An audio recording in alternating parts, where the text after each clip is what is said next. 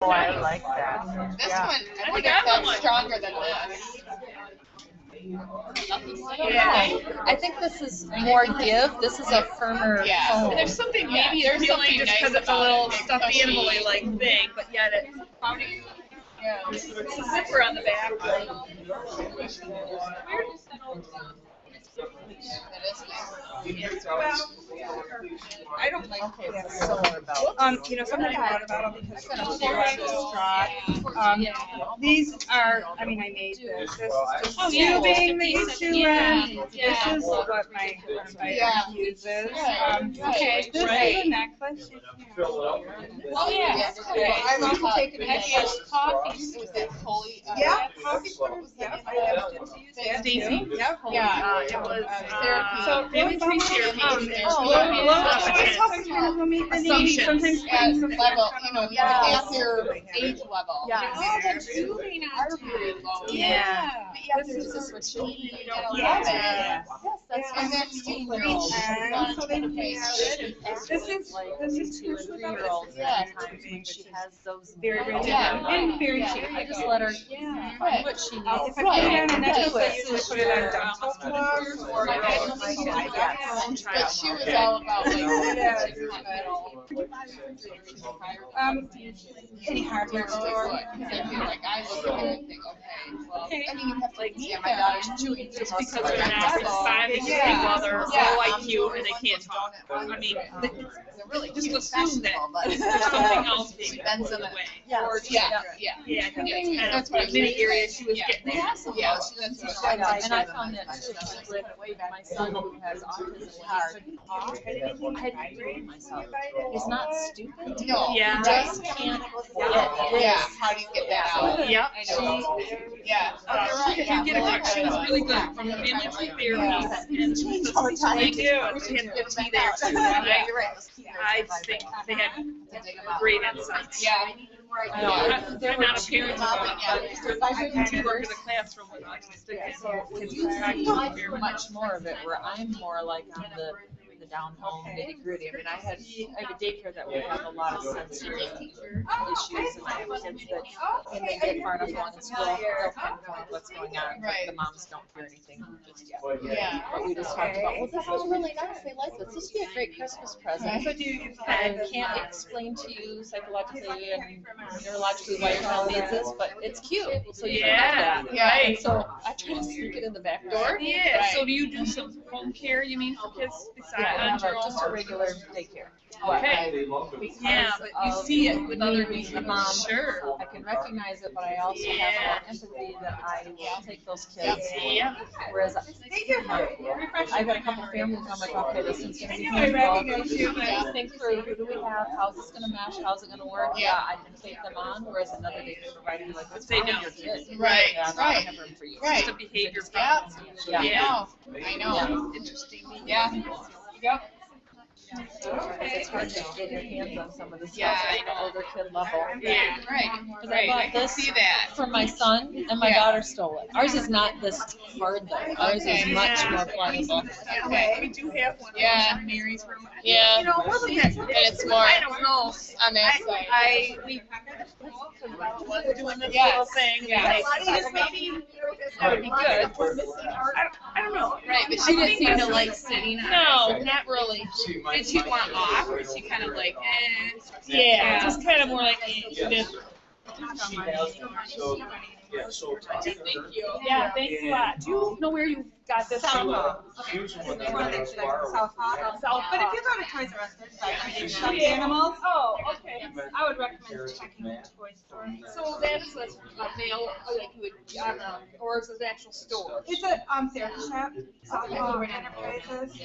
But yeah, check it out there. But also, like I said, look at the toy stores because there's a lot of animals in that area too.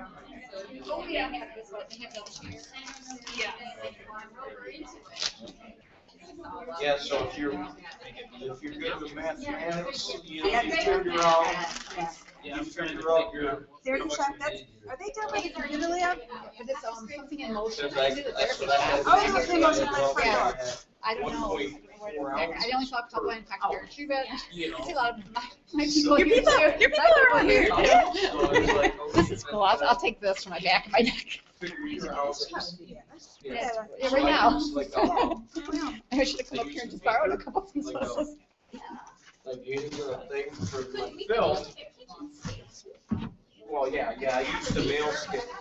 Yeah, I used the I think mail I listened scale. to Kendi at another You know, sensory or thing. just a They scale went to that I the bought. Canadian Mental Health But then I Meeting and used talked the about beaker. some of the sensory Basically, you know, processing like one stuff. of She didn't those bring the examples, so I like, Pyrex. you know, she talked about examples, but we need the examples. You do, you need an assortment Your too. media into that. That Paint way hauling and all around. That's why I didn't bring a weighted blanket. I can't bring a weighted something, blanket. just something easy to pour in.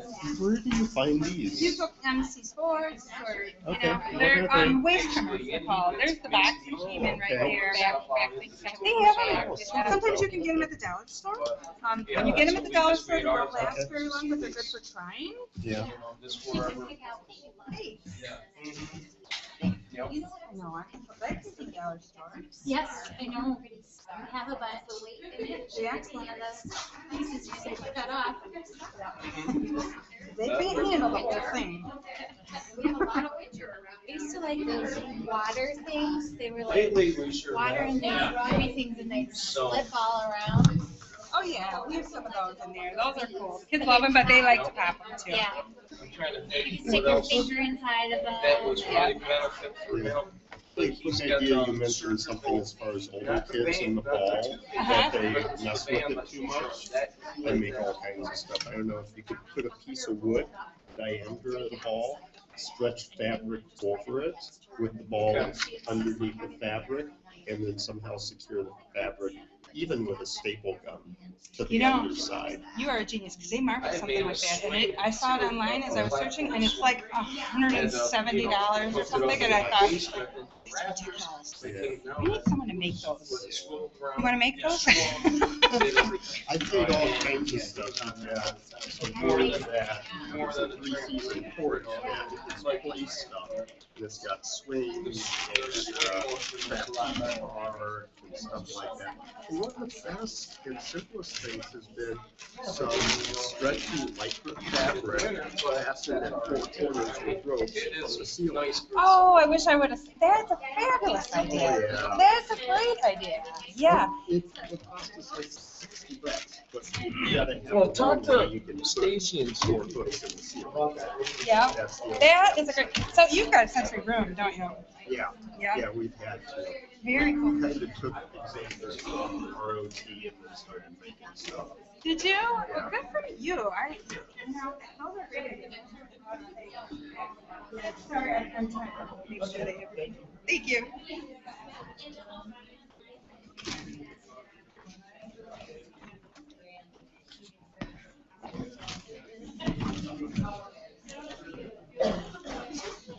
Handles I couldn't be in both places I wanted to be. Yeah, my handle's not gonna give you a ton of information, but you're welcome to have one. Sorry. Can I take one to my Other sure, take them off.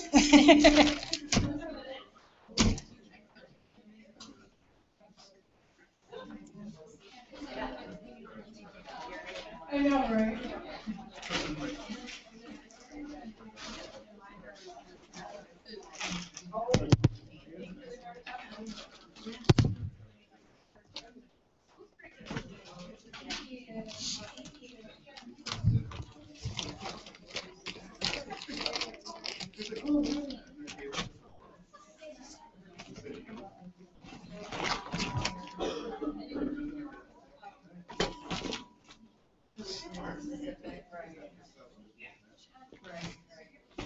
You guys are, you could set up your computer, whatever.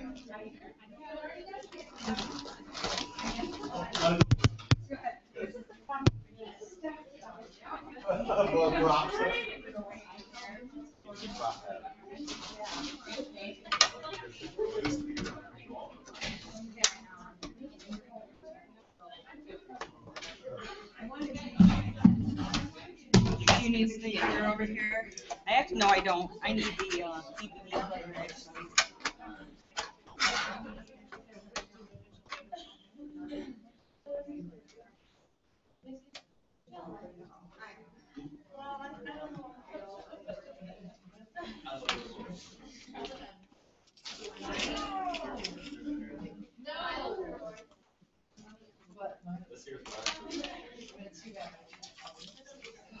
I'm so sorry.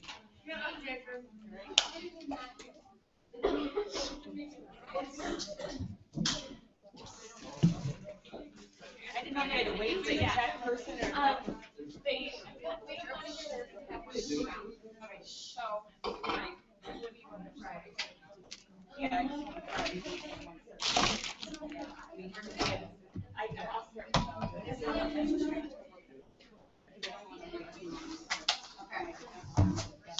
Right.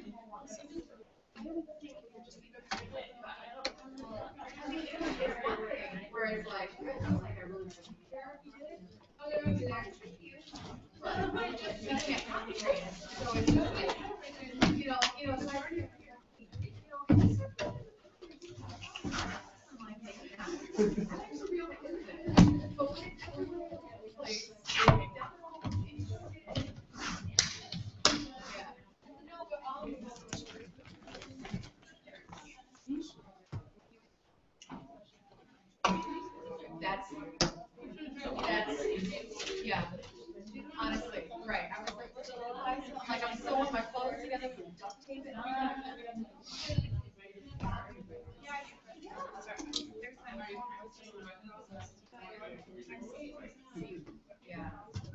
Yeah, I guess so. I'd like to have set up.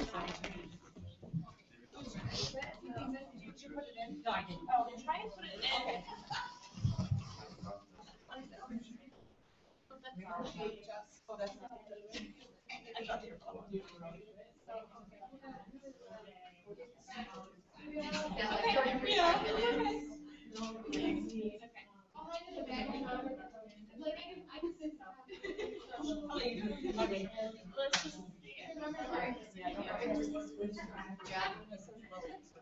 But is it gonna be on the TV or the? It's gonna be on the TV.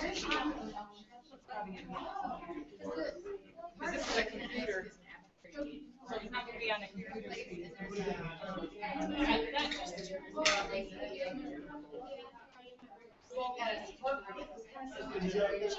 like every 5 minutes to keep it dry. Yeah. Or like you would go 5 times, like this is and then you go super. I'll just say, do you have other kids? Right, so I can have like, I can have 9 days. Like there was, I didn't even start.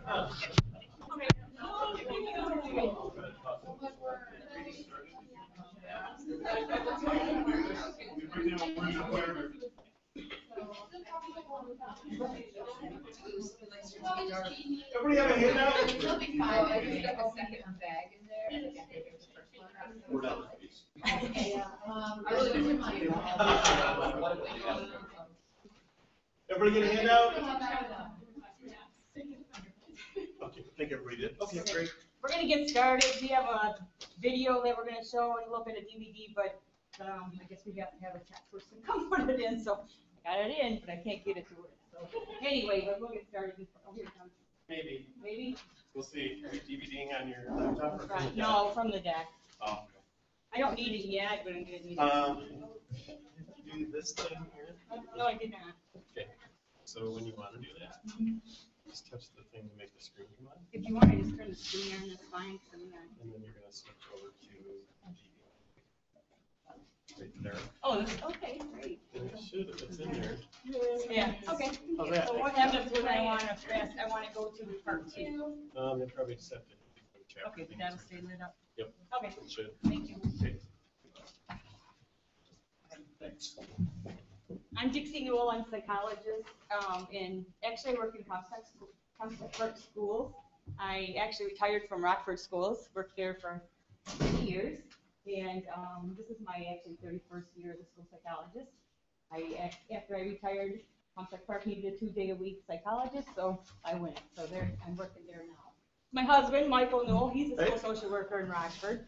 Been there for 20 17 years in Rockford and 3 at Byron Center before that. So Yeah. between us, we have a half century of experience. And we have 4 children, so we've been through it. Our children are grown. Our youngest is 16. So we have seen everything, I think. It's working, you got any teachers in here? Any educators? Yeah. So, you know, working in schools, you see everybody. And we get called in when you're the toughest. So we're pretty used to that. This approach, this 1, 2, 3 magic, is a pretty simple approach. It works for most kids. There are some that we need to do some adjustments with and make some other suggestions, but it works pretty well. So I think you'll find it. Yeah. Does it work with teenagers? Actually, you know what? It's a variation. You can't put them in timeout, which is one of the things that. But when I started it, I'll tell you a story. I had my one son was 6 and my other son was 3, and they were sitting at the bar at the stool. And I was At the bar. And my youngest asked me if he could have something, and I said no. And my 6-year-old leaned over to him and said, "If you just beg long enough, she'll give in." That's what he said. And I heard him say it. He was listening. And I'm like, oh my gosh, am I that bad? You know. So then I was like, I got to find a new approach because obviously what I'm doing isn't working. So that's how I got into the 1, 2, 3 magic. That and we had just started at school back then. So and in Comstock Park where I work, they use it all the time. So it's nice to use it at home too because then the kids are used to it and they're getting it at school too. So there's a lot of consistency. So that works nicely. But yeah, so that was my first when I knew I needed something because my son had my number at 6 years old. He knew if you beg long enough, you get what you wanted. So this works nicely for begging. So I started it then, and it worked. It was not easy to begin with the oldest. They bucked for a little while. 6-year-old. A couple weeks, he probably bucked. But yeah, I don't even know if it was that long. It was like, you know, he was a good kid in general, but he was very, very active. Right. So. He couldn't catch a break though. He has a social worker. I know, yeah. That's what you say all the time. You say that all the time to me, yeah. So I know. So people tell me that. So anyway, yeah, but you know, when you have that, you're under a lot of pressure when you're out in public because people expect that your kids are going to be perfect, and what kid is perfect? Yeah. So I've had many times I've been embarrassed and it didn't work so well. You had to vary a little bit. But anyway, so. What I'm going to do is talk about that. But what I want to start with is, these are not in the right order, so I apologize for that. But if you can go to the back page to the 10 gifts we can give our children, I just kind of want to start with that because I think it's important that right from the beginning when you have your children, you think about these things. And one is a good name. I see this all the time working in my profession that parents will say, he's shy, he's really shy. So then the child stands there and, you know, is shy. And maybe they do have a temperament of that, but we don't want to give them those names. So you be careful what labels we give our kids. It's really important if you want to give labels, think of some positive things to give them, some positive labels. A good example was my daughter. I remember I tried this with her because she was a really fast runner. And so I said, I think you could be in track. I remember saying that to her once. Just once, probably. But anyway, maybe a few years later, she goes, Mom, I think I want to be in track because I think I'm a really fast runner. And I thought that just goes to show that what we say, they do internalize. So we have to be careful what we're saying. So that was the thing with a good name. I don't mean Dixie, you know, they could have done better, but I mean just what labels do we give our kids? A listening ear. My kids, one of them was very good at saying, Mom, you're not listening to me. And he was right, I wasn't. So I had to stop. We have to get down at their level so you can see in their eyes and listen. That's really important, and it validates them. I think it's really important now, too, especially with texting and the computer and everything. We're doing this while we're talking to them. I understand that we can hear while we are doing something else, but they don't really perceive it that way. Yeah. And some of them will call you on it. Some of them will just walk away and stop talking to you. So we have to really listen. Allow them to make decisions, and you know it's got to be something you can live with. So if you're going to have a snack at bedtime, you got an apple or banana or something you can live with, but let them have some decision-making skills in it, so that they can feel as they become an adult that they're able to make decisions on their own. They don't need to call mom and dad all the time and ask what they should do with their life. So that's another thing. Give them permission for their feelings. And I think I gave some examples here, like this is for teenagers, but puppy love is real love to the puppies. This is, it's like, so we don't want to say, oh, it's not real love. No, to them it is. And so you want to validate how they're feeling. Or if they say, I hate my sister, I hate her, or I hate you. It's like, you sound very angry, you sound frustrated. Give them those words, because those are the words they're really feeling. It's not really that they hate you, it's that they're feeling frustrated. So give them those words. That's what we want to do, is validate, you sound like you're angry. You know. And then provide rules. And that's where 1, 2, 3 magic comes in, because kids, I see this at school, if they have chaos at home, they bring the chaos to school. Their life is chaos. They need rules, they need structure, they need limits. And it's so important that we provide that for them. So it needs to start at home, and we need to carry it on in school. So I say it to teachers all the time, you have to provide structure. They have to have that. So, and 1, 2, 3 magic is a very simple rule following procedure. So it's important when you think about it, it's like, oh, this seems really demanding, but they need it. They need that structure. Do you want to say anything about that? Because that's no, I just agree that it's they not just need it, but they crave it really. Yeah, they do. I mean, they probably won't go up to you and beg for it. Just like teenagers at your house. I mean, no rules, don't do what they want, but in the end, it doesn't serve them too well. And number 6, something. Okay, so give them hugs. Hands are for hugging, not hitting. And I say this to kids at school all the time. I mean, you can't do it. Okay, that's not the way we problem solve. We have to figure out other ways. I understand you want to. I understand you feel like doing it, but you cannot do it. And they usually are pretty good about that. It doesn't mean it stops the hitting right away, but at least they've heard it and it's reinforced. Let them laugh and play. They are children, not little adults, which we sometimes forget. I mean, they're 5, 6, 7 years old, and play is their job at that age, really. I mean, and even in school when they're very young, the play has a purpose. It's not just goofing around. So they learn how to negotiate, how to share, how to compromise. There's so many things that are learned through play. I'm sure some of you know that already. yeah, and some of them learn quicker than others. But that's okay, they do learn. Give them permission for mistakes. And the best way that I can tell you that I do that is just to tell them that I had a student in my office just yesterday, and I said, it's okay to make mistakes. I'm 52 years old, and I make mistakes every day. I said, I made 3 already today, and I'll just give them a number. I said, so it's okay. We're just working on this together. You're going to make mistakes. It's never going to go away. So it usually relaxes them a little bit, like, okay, he screws up too. So they take that pretty well. And I do think we parents are hard on ourselves, and we don't like to make mistakes. And so we don't show that to our kids. And if we don't, then they expect that they have to be the same way. So we need to keep that in mind, that we don't need to be so hard on ourselves. Everybody makes mistakes. And we need to let our kids see that. Truth. They do handle truth a lot better than we think they do. They actually handle it a lot better than we do sometimes. The classic example is when you're taking them for a shot. And she made me take all the kids for the shots. So, yep, it's going to sting a little bit, but it's okay. It's going to make you feel better in the end. Or, you won't get that cold, or you won't get that flu. Or I guess I shouldn't say you won't. It will help you probably not get that flu. So I do tell them things like that. Or, yeah, I know it's not all that much fun, but we got to do it. It's just one of those things. Because if I tell them it's not going to hurt, they're never going to believe me again. So. And then the last one is a freedom. Allow them to be who they are. We have, of all our kids, the one who stands out as the one who or marches to the beat of his own drummer is 20 now. And he does march to the beat of his own drummer. He says things, and he has said things since he was really little. At first I thought, that's kind of weird. But then he's really a cool adult. I mean, they all are, but I like to think they all are. But he really thinks outside the box. When he was a little boy, like kindergarten, he used to go outside and dig holes. Not because he really got into digging that much, because manual labor is not really his thing. But he thought the whole time.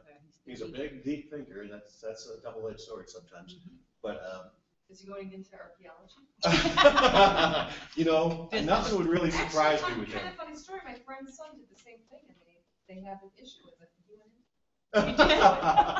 No, we just knew when he did it. He just needed that time alone.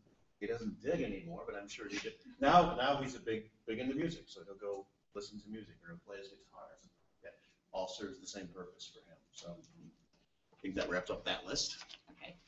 So, what I'm gonna do is this 1, 2, 3 magic is, there's a video that goes with it, and it's kind of dated, I think it's from the, It's about 30 years old, and it's really, almost Yeah, so everything you're is gonna see. applicable. Yeah.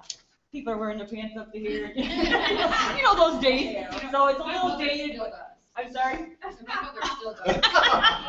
Yeah. So, but it's the message is good, and I'm starting it just on the part 2, so we missed a bit in the beginning. But one thing he says is that one of the biggest problems that occurs is we have this little adult assumption about children, and we think that they should be thinking like adults think. So we think we can reason with them, and we can explain to them, and they're going to get it. And it's like, okay, and they won't do it again because what we say makes sense. Kids aren't that way. They don't reason like we reason. They're developmentally not ready for that. And so this is an approach that takes out all of that little adult assumption. And it's training. It's very simple. There's not a lot of talk. The big thing is, in fact, he says no talk when you're doing it. You know, if a child does something wrong, you give them a warning, and then no talk after that other than counting. And then the other thing is it takes the emotion out, because when we start, if a child does something, you know, inappropriate or whatever, and we start counting, and then we go, you better stop now, you know, and you start talking, then you're losing that message of what you're trying to get across, of shaping that behavior. And that's what we're trying to do, is shape the behavior. So you'll see it. He'll show some examples that you'll see, and then we'll talk about it after, okay? And there's a lot of similarities between a 3-year-old and a 16-year-old. Yeah. Okay, how do I get this? Okay, play. I think that should make it play.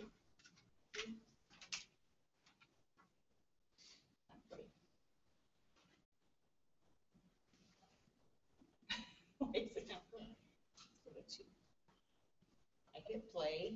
There you go. Oh, did it go that time? It just lit up, yep. All right, now I want to skip. Let's see. Well, thank you very much, and thank you for coming. Sorry. I've talked to Fast forwarding here. See, with the VCR, I used to be able to just. Good parenting VHS is and just good little, set it teaching up and begin have with it ready. straight thinking. There are 2 things that we have to get straight. The first is this. Is that part 2? When I you can't have a see it. problem Did with you a see part child, 2? most Not of yet. us, I know Can it's you true of my spell wife, 2 big, Now you know what to think, and perhaps more important, what not to think about kids and about parenting. Your children are going to be grown up and out of the house sooner than you think. You want your time with them to be fulfilling and enjoyable today. That means having fun with your kids, praising them, and listening to them. It also means managing kids' difficult behavior effectively. Dr. Phelan now explains how to accomplish that, step by step. It works, and it's easier than you think. okay, we said before we're going to talk about how do you get the kids to listen. So let's get down to the brass tacks here and talk about how do you get the kids to listen. What I'm going to talk about first is what we call the 1, 2, 3. Okay, this is our just basic counting procedure, and let me tell you 2 things about it. 1, what are you going to count? You're going to count stop behavior. Minor obnoxious behavior is countable. Arguing, yelling, whining, fighting, teasing, screaming, sibling rivalry, all that kind of stuff you're going to count. Second thing I want to tell you before I get into it is, if you're not familiar with the 1, 2, 3, I know some of you are, you may be back here for a refresher course. If you're not familiar with the 1, 2, 3, when you first hear about it, you're going to be skeptical. Okay? You're not going to believe it. Some people say, it's too simple. Some people say, no, it's not going to work with my kid.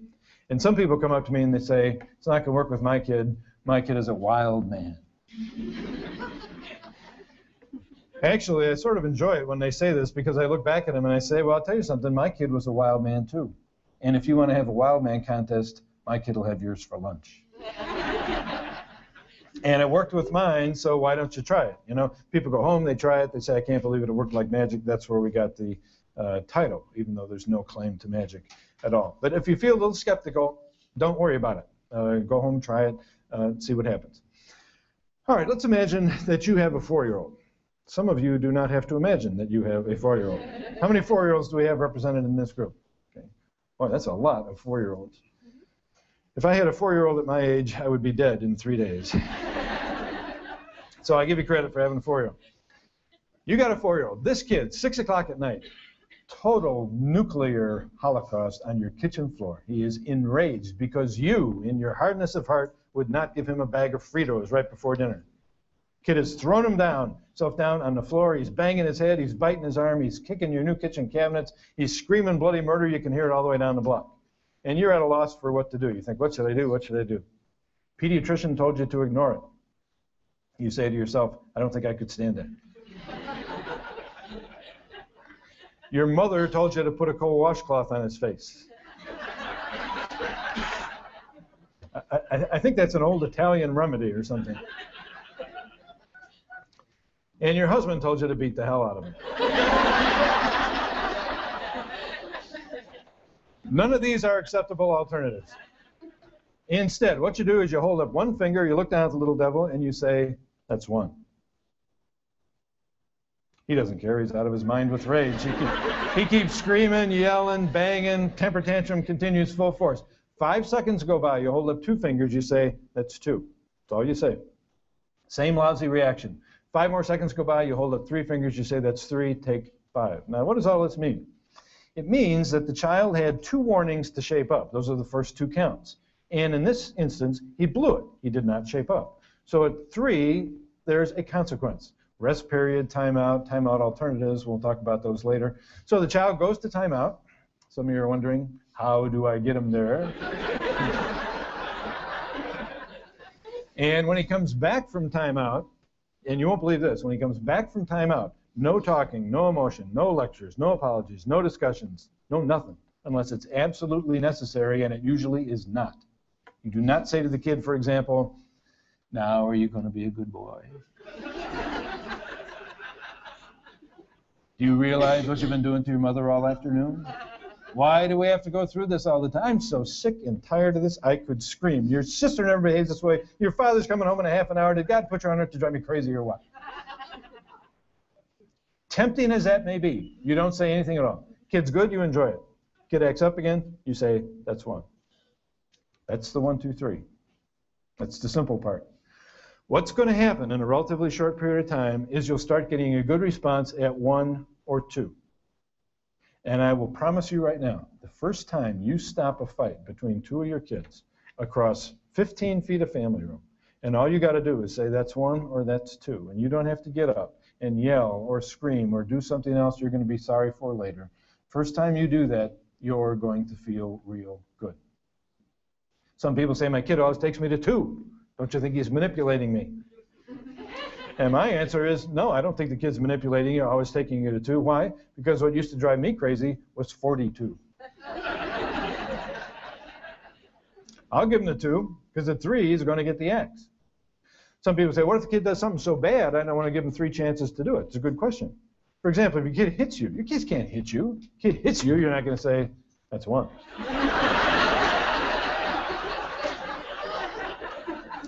That'd be pretty silly. You say, that's 3, take 5, add 15 more for the seriousness of the offense. Kid goes to school, he's 7 years old, he learns a bad word. He doesn't know what it means, but he wants to try it out on you.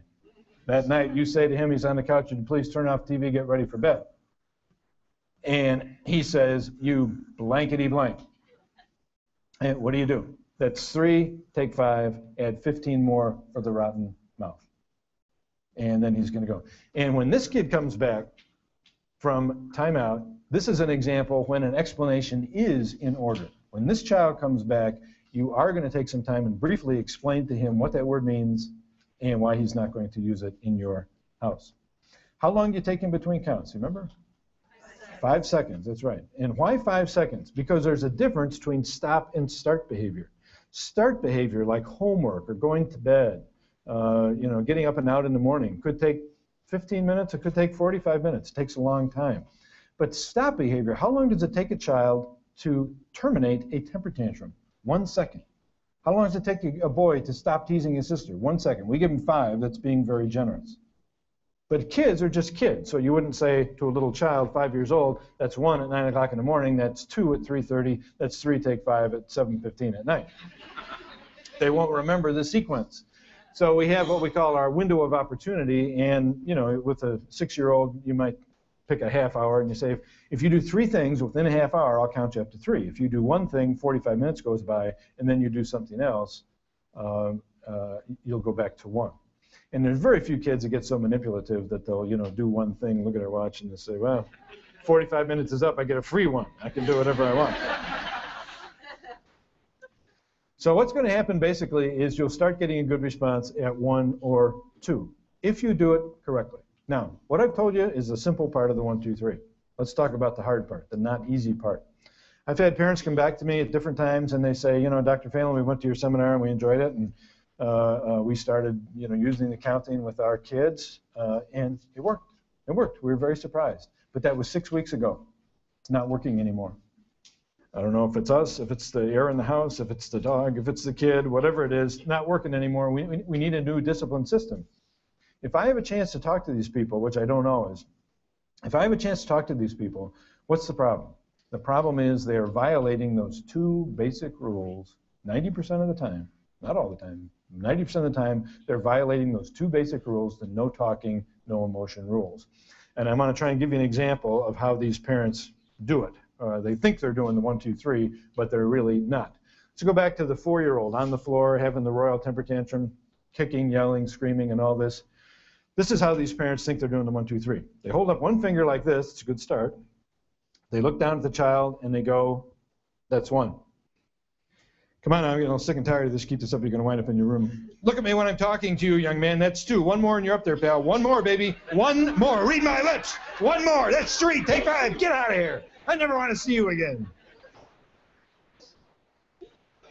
What was that? That was a parental temper tantrum. And now we've got 2 tantrums going in the same kitchen. What's wrong with doing it like that? Well, there are several. We've studied this for years. There are several things wrong with doing it like that. Number 1, you want to talk to a kid like that? Did you have a bad day at work? You want to talk to a kid like that? I think a translation of what you're saying is, let's fight. I think that's what you're really saying. Number 2, what's wrong with doing it like that? How's the kid supposed to find the warnings or the counts? They're buried in all this verbal garbage. The most important part of what you're saying is the 1, the 2, and the 3.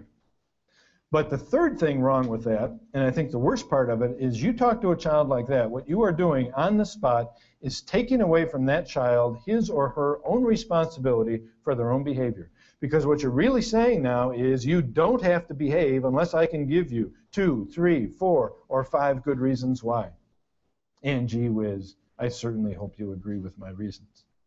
This isn't discipline anymore. There's another word for this, starts with the letter B. This is called begging. What's the average kid going to do? They're going to take issue with your reasons. Julie doesn't always behave on the first try. Daddy's not coming home in a half an hour. Now you have left the discipline ballpark. You are out on the street arguing with the kid. What's the issue? Is the child behaving or not is the issue. So, to do it right, that's 1. Button the lip. That's 2. Nothing else is said. Otherwise, it doesn't work. Let's take a look at our famous Twinkie example. This will give you a better feel for how the 1, 2, 3 works. And this is a situation that you have been through. I'll guarantee you it may not have been a Twinkie, but it might have been some other kind of food. And here's the deal. It's 5:45 at night. You're in the kitchen making dinner, and you're going to eat in 15 minutes. You have an 8.5-year-old daughter, and she comes down into the kitchen. She says, "Can I have a Twinkie?" You say, "No, dear." She says, "Why not?" You say, "Because we're eating dinner in 15 minutes. Is there anything wrong with this conversation? Not a thing. Perfectly clear. She asked a question, straightforward answer. What's the problem? The problem is most kids aren't going to drop it. And she looks at you and she says, "Yeah, but I want one." So what are you going to do? We're going to play this scene through 3 different ways. In scene 1, we will have starring for us a parent who believes in the little adult assumption.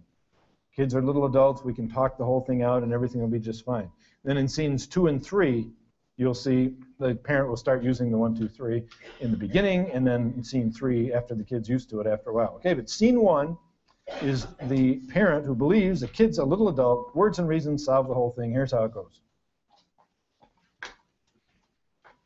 Can I have a Twinkie? No, dear. Why not? Because we're going to eat in about 15 minutes. Oh, come on. I really want one. I just told you you couldn't have one. I never get anything. What do you mean you never get anything? Are you wearing clothes? Is there a roof over your head? Am I not about to feed you in 2 seconds? You gave Scott one a half hour ago. Are you your brother? Besides, he always finishes his dinner. I promise I'll eat my dinner. Don't give me this promise garbage, Kelsey. Yesterday at 4:30 you had half a sandwich and then you didn't touch your dinner. Fine then, I won't eat any dinner. Don't you threaten me, young lady. You will eat what I tell you to eat. Then I'm gonna kill myself and then run away from home. Well, fine. Be my guest. I'm sick of this. Well, family peace and tranquility are down the tubes in this house, so the parent gets smart and says, enough of this, enough of this. I'm going to start the 1, 2, 3. 1, 2, 3. Scene 2. The 1, 2, 3 counting in the beginning. The kid's not quite used to it. How's it going to go? Can I have a Twinkie? No, dear. Why not? We're going to eat in about 15 minutes. Oh, come on, I really want one. That's 1. I never get anything. That's 2. Then I'm gonna kill myself, and then I'm gonna run away from home. That's 3. Take 10. What hits them right between the eyes when you first do it is, number 1, you're the boss. Number 2, you have a perfect right to impose this discipline on them, even if they don't like it. But notice you're doing it gently. This is the essence of gentle but firm. But what really hits them between the eyes is they soon realize that no longer can they bait you. It's B-A-I-T, as in fishing. Fishing for what? Largemouth bass. No longer can they bait you into a stupid, idiotic argument over a stupid Twinkie. Scene 3, the 1, 2, 3 after a while, after the child's used to it. Can I have a Twinkie? No, dear. Why not? Because we're going to eat dinner in about 15 minutes. Oh, come on, I want one. That's 1. Oh, all right. You don't have to count the all right because it's not so bad. The kid's leaving the scene of the crime. She's just grumbling a little bit. You know, the whole thing is done. If she said, oh, all right, you stupid jerk, that's 3, take 5, add 15 more for the rotten mouth. What's good about the 1, 2, 3? One explanation. You're going to save so much breath, you won't believe it. I tell you, teachers tell me, discipline is so much less exhausting and I have more time for instruction. Parents tell me discipline is so much less exhausting, I have more time to enjoy my kids. One explanation, and it usually is not necessary. Parents and books on parenting, let me tell you, overestimate dramatically the value and power of explanations to get compliance from kids. When you talk too much, you irritate a child and you distract them from what they're supposed to be doing. But we're all very intellectually oriented. And say, if I just tell them the reason, they'll look at me and say, gee, I never looked at it like that before. And they'll happily go off and comply. It doesn't work like that. Let me give you an example of an explanation, one that's necessary and one that's not. Let's say you got this little 7-year-old boy, and he's in school, and he's taking trampoline, okay? And he loves trampoline. I don't think they do this anymore, but let's just pretend. So this kid comes home, 7-year-old son of yours, and he's so excited about trampoline, he walks in the living room door, whips off his shoes, he attacks the couch. He's jumping up and down, trying to do flips and all this. You come in, it's like, whoa, that's 1. He says, what did I do? Well, do we need an explanation? Yes, you've never been through this before. You've never been trampolining on your couch. So you say to him, well, even though you took off your shoes, which I appreciate, I'm afraid you might hurt the couch or hurt yourself if you go doing that. Good explanation. Now, 2 hours later, same day, same you, same kid, same house. You're in the kitchen talking to this boy's 4-year-old younger sister. And while you're talking to the little girl, the 7-year-old boy walks around behind her and for no reason you know of, bam, gives her an elbow in the back. And you say, that's 1. He says, what did I do? That's 2. Stupid question. And you don't say stupid question. Well, what are you going to say? You just hit your sister in the back. We have 3 witnesses. Now you're out on the street arguing. So one explanation, if absolutely necessary, and with sibling rivalry is one of the things where you rarely need an explanation, even though sometimes kids will tell you, I don't know what I did. And hit their sister in the face. I don't know what I did afterwards. Okay, what's good about the 1, 2, 3? No talking, no motion. Now, this is hard for some people. We could take all of us in this room and line us up in a line from the people who can button their lip easily to those who have to bite their lips bloody trying to be quiet. Some people are just natural talkers. I saw a T-shirt not too long ago, and on the T-shirt it said, help me, I'm talking and I can't stop. And I immediately thought about 15 people I could have bought this thing for. Some of you will have a hard time, some not. But a lot of people, once they start using the 1, 2, 3, and you see the power of silence, your silence speaks louder than your words. You say that's one, who's got the ball? They do if you be quiet. It works better. And what also happens is you won't be as tired. You just won't. You get the discipline stuff done without a lot of this excess energy because you're not getting into talk, persuade, argue, yell, hit stuff and things like that. Another good thing about the 1, 2, 3 is that your authority is not negotiable. Never negotiate your authority when a rule is being enforced. As the years go by, though, what do you want to do? Some people say, you know, this counting sounds kind of like a dictatorship. Guess what? It is. When the kids are little.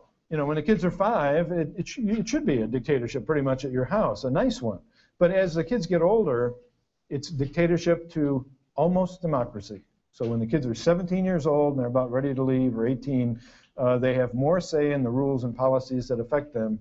But when push comes to shove, who's paying the mortgage? You are, even at 17. Who knows better than they do what's good for them? You do, and you have a right and a duty to impose it on them, even if they don't like it. We often forget that.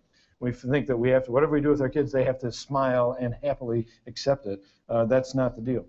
What's the route from dictatorship to democracy? One route is the family meeting, which we talk about in the more video. You sit everybody down and you discuss the problems you're having living together.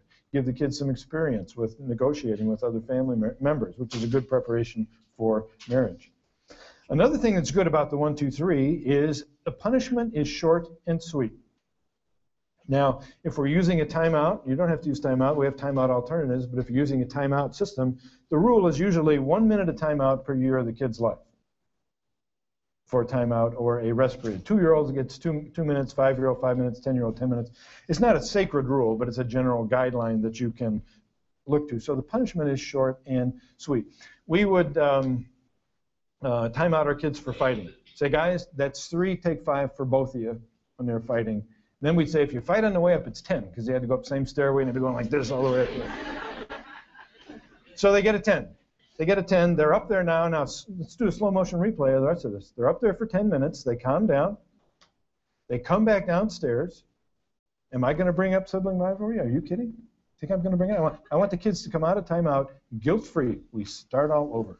All these people that tell you to talk. You know, there are books that say, you know, when the kid's in timeout, what are they supposed to be doing? With a firm purpose of amendment, the child is reviewing his past actions and designing plans which can be implemented in the future to prevent the occurrence of similar behavior. When the child comes down, the parent then requests, what is your plan? You know, excuse me, I'm the kid. I'm aggravated by that kind of stuff. I don't think that is helpful. Punishment is short and sweet. I saw a family once, their kid stole a bike. Now, you can't use the 1, 2, 3 on that. Gets one bike, you say, that's one. Yeah. But what the parents did is they grounded this child for a year. So when they came in my office, they told me what they had done. I said, guys, you know, no offense, but this is stupid. You know, who's gonna implement it? It's gonna cause a war. You need a bigger punishment, but not something like that. I saw a lady once, and she got mad at her 9-year-old daughter. I don't know what it was the 9-year-old daughter had done. But this girl collected Cabbage Patch dolls, which were popular at the time. And this mom took one of the girl's Cabbage Patch dolls, you won't believe this, put it in the sink and set fire to it. Isn't that incredible? Amazing punishment. You want to punish your kids like that? You're going to start a war. 1 minute per year of your life. We're not going to start any wars. We'll talk about timeout alternatives a little bit later.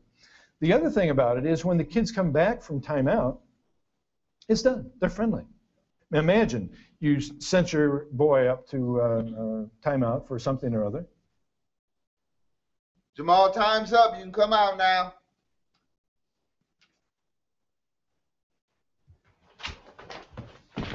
Hey, Dad. Look what I found in this book. It's really cool. Let me see here. Wow, what is this? Where's the resentment and anger? It's gone. It's done. We had the discipline, we made our mark, and we move on from there. At this point, you may still be a little skeptical. After all, you're trying to manage kids in the... So that kind of gives you an idea of what it is. The thing we didn't get into is how do you get your children into timeout? And depends on the child. We had with our children, one that we had to carry in. That's our oldest, so he was 6 when we started it, and he had to actually hold the door while he was in timeout and not talk to him. And he kicked the door and he screamed and he carried on and tried to open it, and so that was a rough one. But we just didn't interact. We just held the door, and he finally gave in. And then you start the timer. So I brought this timer. You guys already seen this today? Has anybody shown this to you? No. There's these timers you can buy. I think they're like $25, and they're pretty big. But these, I'll start with this. If you're using it for yourself, you can use any kind of timer if you're holding the door, because once he's quiet, then you can set the timer. And we kind of varied this because I felt like 5 minutes was too long for my kids, so I did less. I did actually we put them in timeout and they had to count to 60, so Right. they learned how to count. They're all excellent counters now.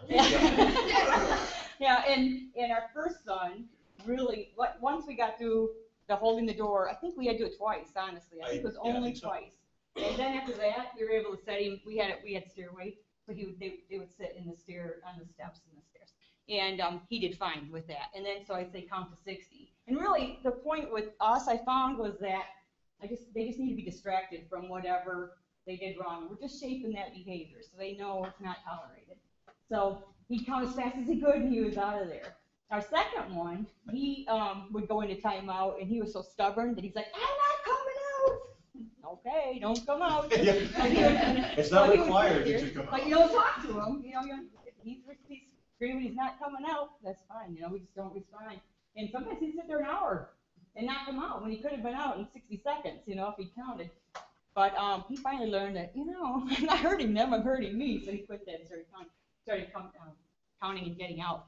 And then our daughter, when she would get to 3, which was only a couple times, I didn't have to set her a timeout. She's like, I know, timeout. And she had a timeout. So it really worked wonderfully for us. It really did. Yep. How long did you use it? Till they were how old? Still do. I still do. I mean, yeah, really. When the kids were, My son's 23 and married. Yeah. No, it's kind of funny because when they were teenagers, I would still count them, but then it's their keys that I take or their phone. And computer privileges. And they knew it. They knew that it was going to happen. And because I did get to 3 once in a while when they were teenagers because they thought, no more time out. What's she going to do? I took the phone, and they hate the phone being taken. So that worked like a charm. I mean, I only had to do it once. Jonathan maybe.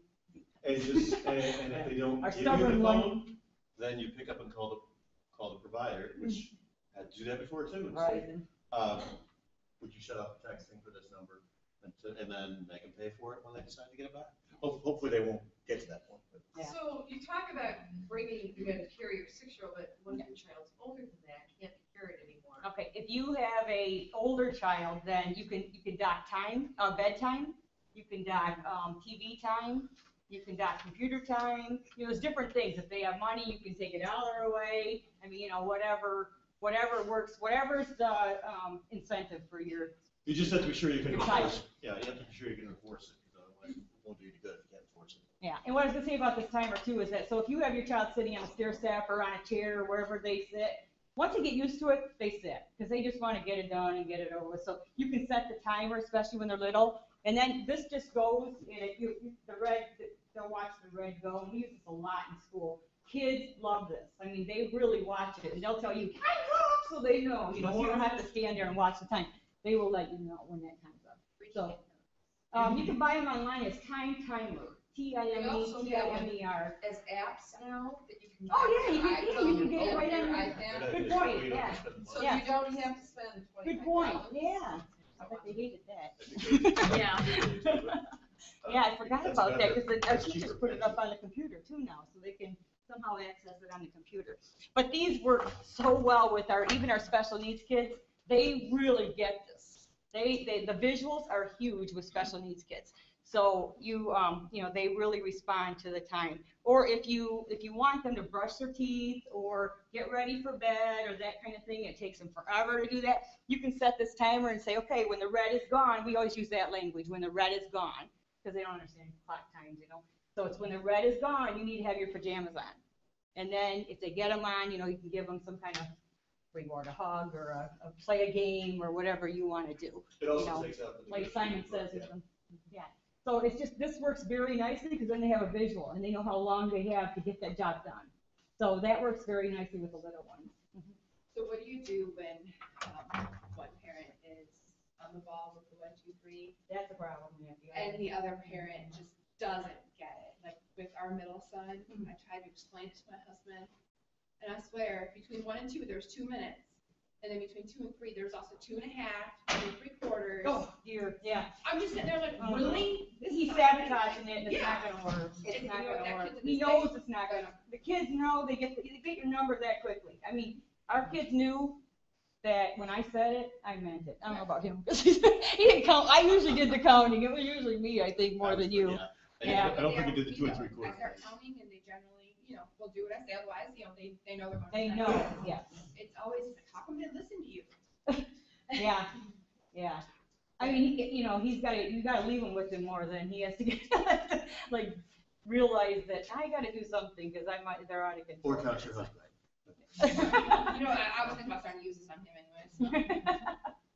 Yeah, seriously though, that's not good. You need to be on the same page. If you have a daycare person, they should be doing the same thing. If you can, grandpa and grandma, whomever is watching the children, it would be really good if they were using the same approach. So bedroom is where you shut the door? We did. Yeah.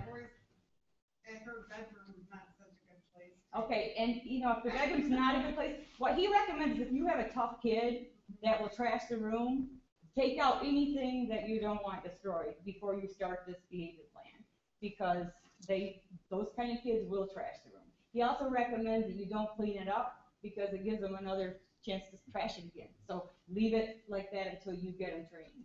So yeah, and then clean it up together. I have a question, because obviously when they showed in the video, it's all just nice. The girls, Yes. oh yeah. It really does happen, believe it or not. But what if your child is having that temper tantrum and you do the 1, 2, 3, and that kid's still screaming, hitting whatever? Yep. What are you doing at that point? Well, as a parent, are you talking about a child you can't pick up and carry out? correct. Okay. So what you need to do is you need to leave. You go out of the room and his timeout is right there. So you're out of the room. Just leave. Don't give him any attention. No acknowledgement. Just leave. Okay. I mean, don't go outside.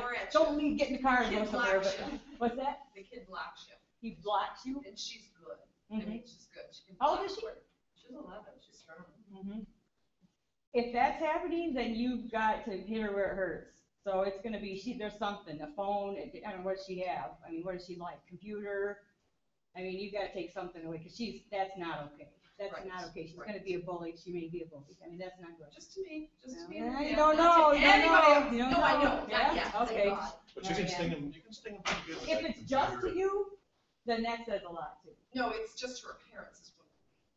Yeah, but I mean, that says that she knows that she's going to win with you. Right. Yeah. Otherwise, she would be doing it to everybody.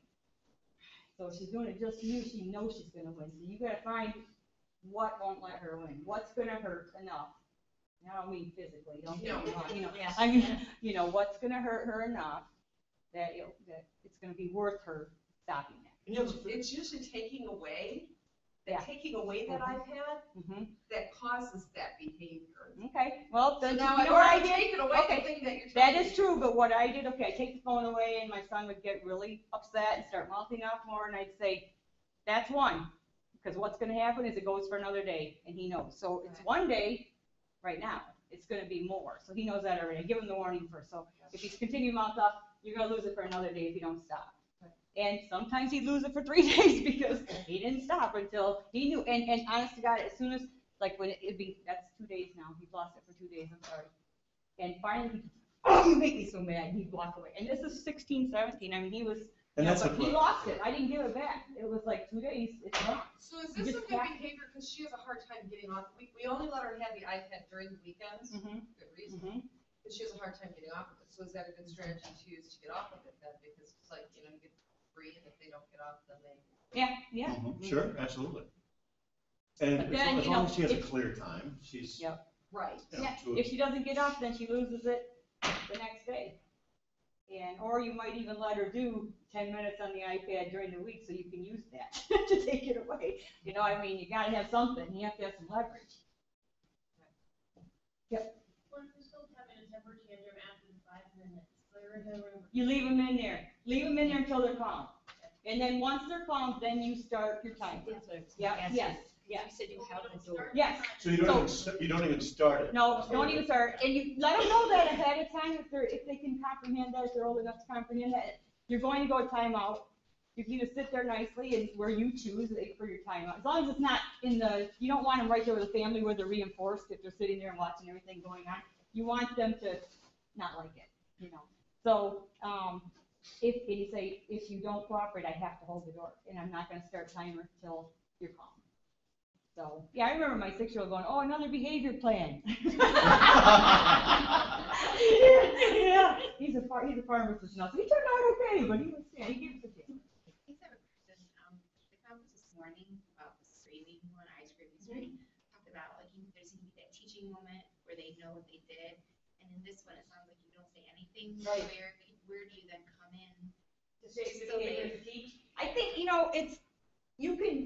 it's always good to teach them, but it's a fine line when you're reinforcing behavior by giving attention to that behavior. So you have to be so careful not to reinforce that behavior by giving it attention.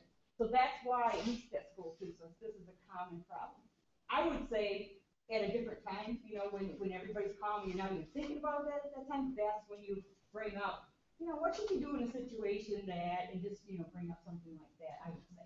Just where he might not make that connection that's related to that moment.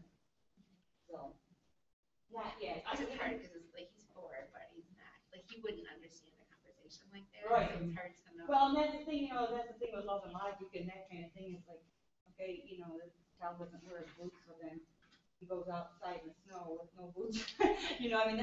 They don't get it yet, at some ages, so you just don't go there with them right now.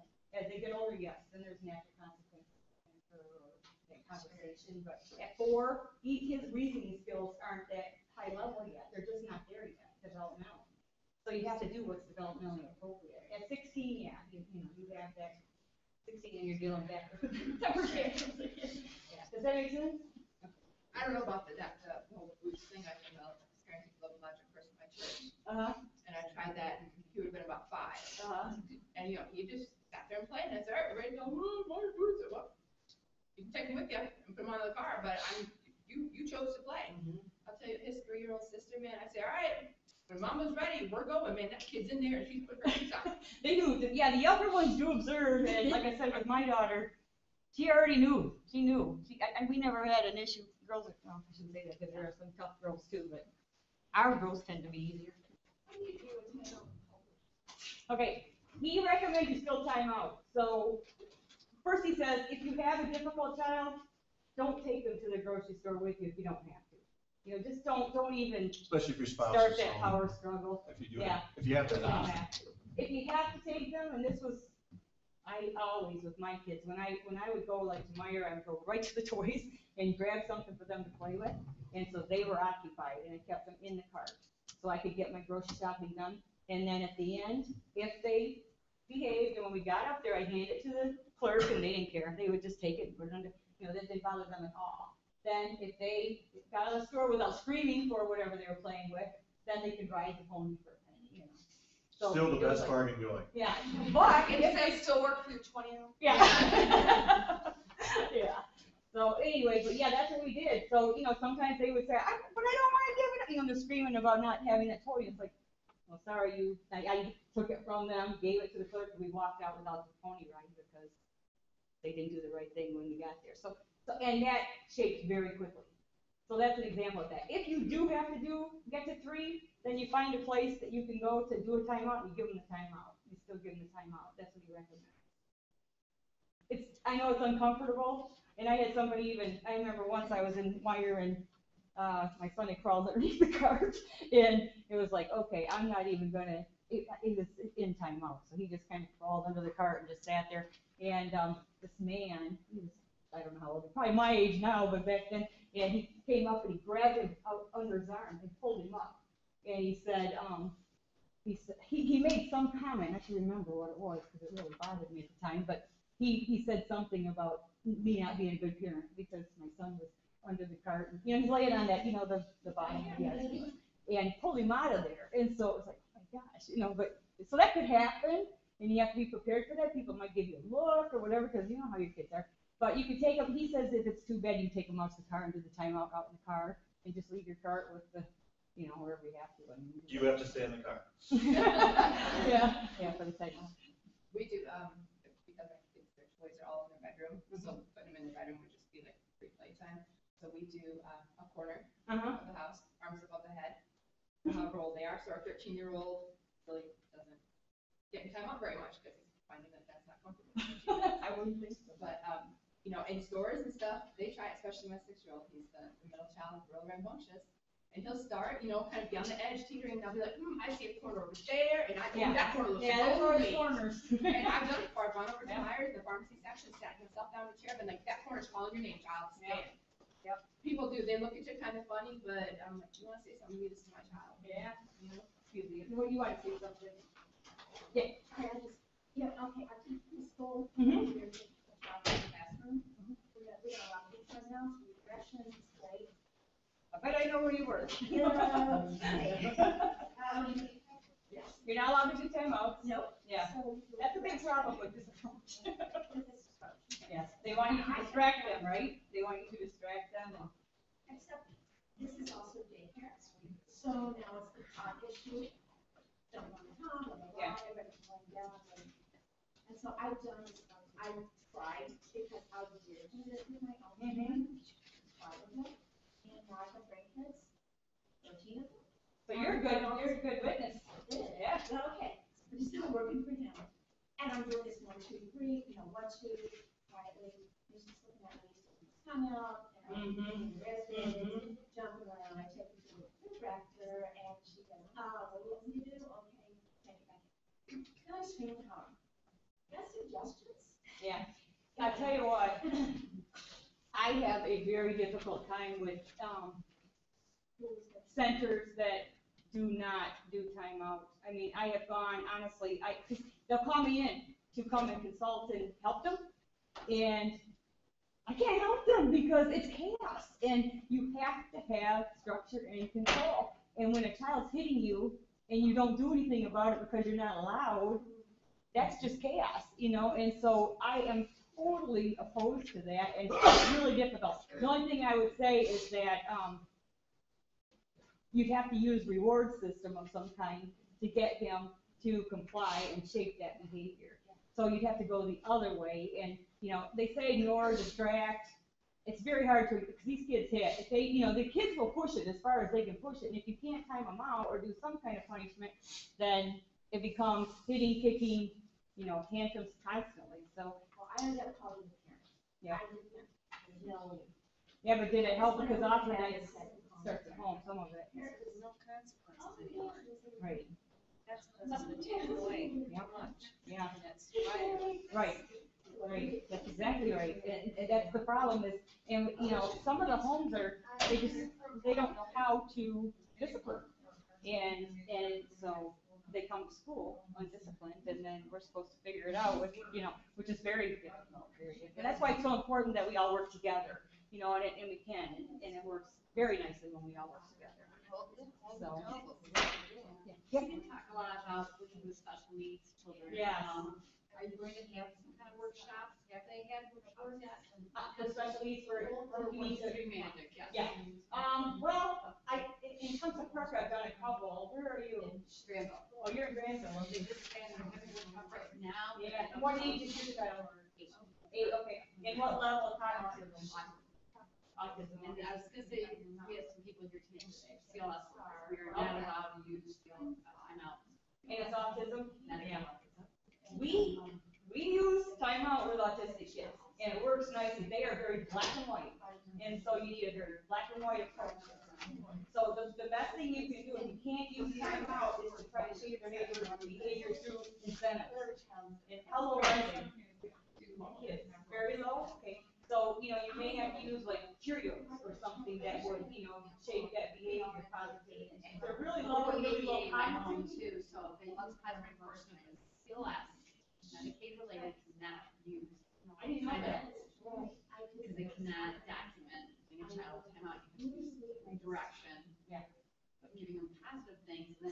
ABA, give them. Right, so you're doing it. The thing is, behavior, behavior is communication. Behavior is communication. So if they're misbehaving, they're telling you something. And so you have to figure out what they're telling you through their communication. And that's what I always look for is, what is this child trying to tell me? What is missing for them? What do they need? And so when you have a very low cognitive autistic child, then you gotta figure out their basic needs probably, or maybe something with their basic needs, because they aren't manipulative normally. It's just a basic need. He has a twin sister that is very manipulative, so it's like. You have your sister, what do you say? No, my son has a twin sister. Oh, she's manipulative too? My sister. Oh, she's not autistic. Oh, so you have both. You have your hands full. Yeah. There's probably something out there where you can just out there. Okay.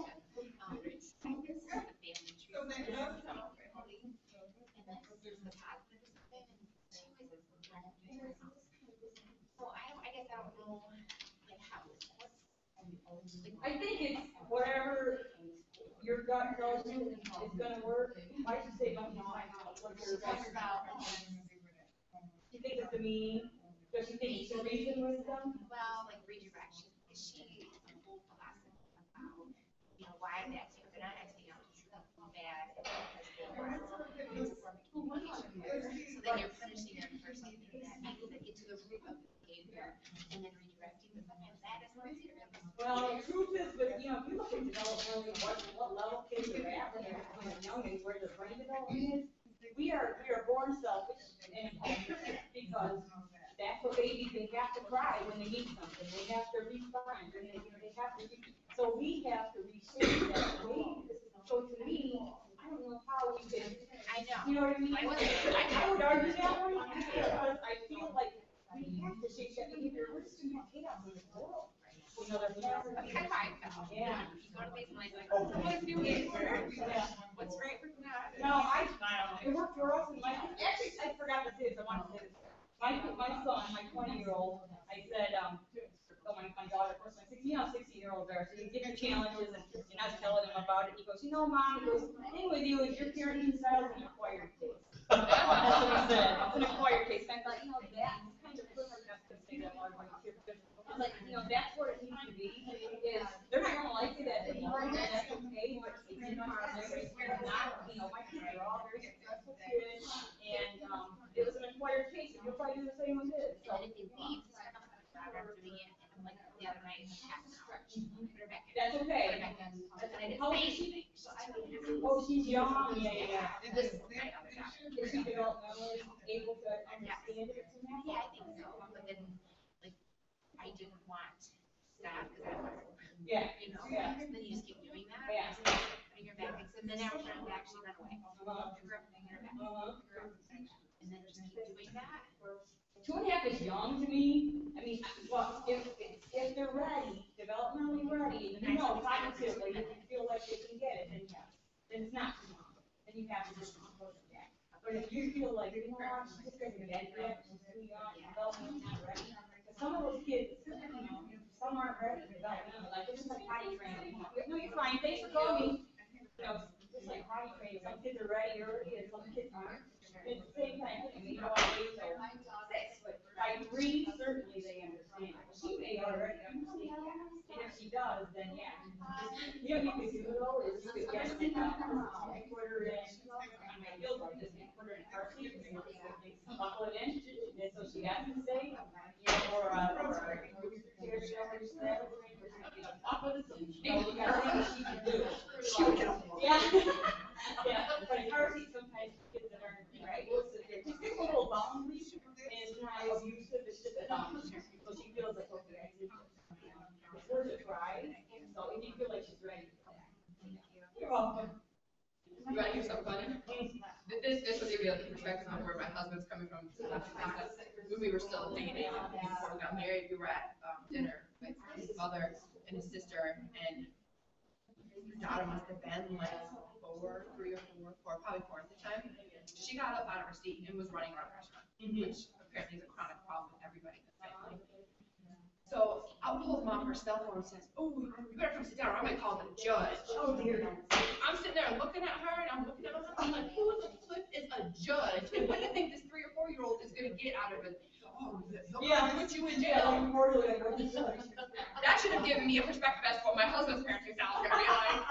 A joke. You guys probably should talk about that. You know what? As Mitch can continue, she flew by me, I grabbed her arm and I said, "This is a restaurant. We sit in restaurants. Put your ass in that seat." Now, Mom kind of looked at me a little ticked off, but I said, "You know what?" I said, "That's embarrassing to me. Having kids up and that's not the only thing I had to do with that child. She would be children. She was older."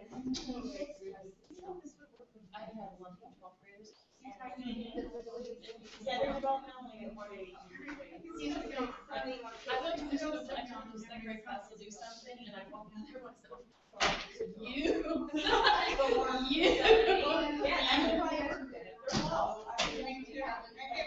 They're not all low. Well, not KTC, this KCTC. But, health.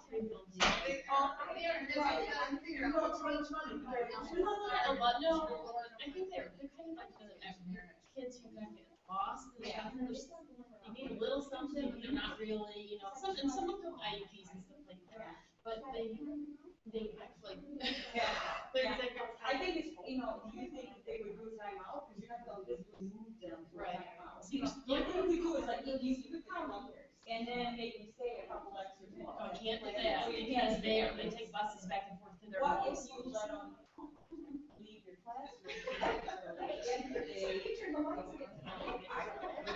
You can't do that. Okay, what if you, at the end of the day, you did some kind of game?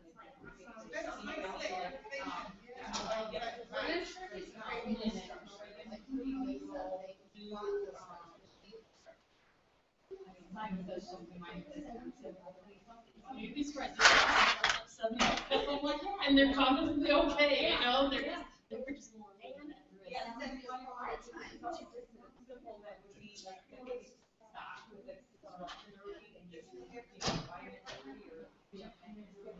Do you have that artistic process? What's your system? RTI?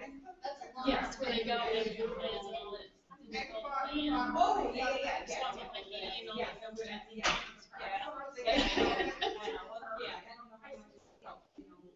I don't think I was at all.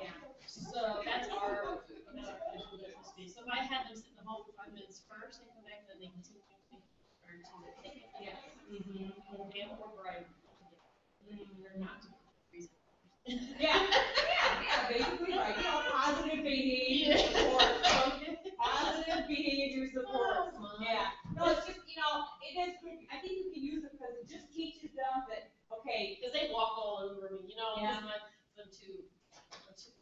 Yeah. And I see it, and I'm like, I don't know what to do. Yeah, you need to use nail them. So you're gonna have to, like, you know, I would say you're gonna have to do a positive, since they're normal intellect kids, you're gonna have to do a positive behavior support that you do, like, you know, if I don't get the 3, then you guys will get it, or, you know. Go to the bakery on Wednesday. Yeah, you can even do a chart, and like, nobody does, and you know, they get a check for the week, and then you do the, yeah. Okay. Leaving those for you. Oh, okay, thanks. But tell them ahead of time what I'm doing. Yeah, I would definitely tell them ahead of time, Okay. so, you know, you guys, this is not working for me, you know, I'm not feeling respected, but you need to definitely, like, if anybody gets the 3, they don't get it, so it's gotta be a good enough incentive, you gotta think about what's enough incentive to make them do what you want them to do, you know what I mean? Yeah. So, but, yeah, you can just take my email, and if you don't, if it doesn't work, email me, and maybe I can come in and. Do you have it on that sheet? Is it on the sheet of paper? Oh, I don't know, I think it is. It's just, you know, in the schools, if you just look at the CPP schools, it's just the rule. Okay. At CPP schools. Okay, all right, great, okay. Yeah, and I'd be happy to come in and look and, see if I can help you. Okay, thank you. Thank you.